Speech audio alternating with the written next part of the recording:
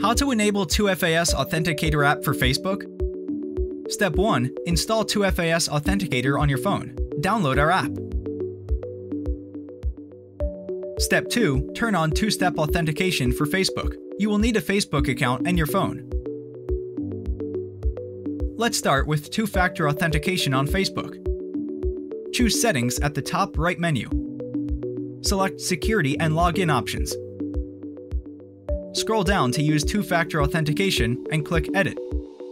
Click Get Started and select the authentication method. Now choose Authentication app and click Next. Step 3. Set up your phone. Open 2FAS Authenticator app and scan the QR code. Facebook code will appear in the application.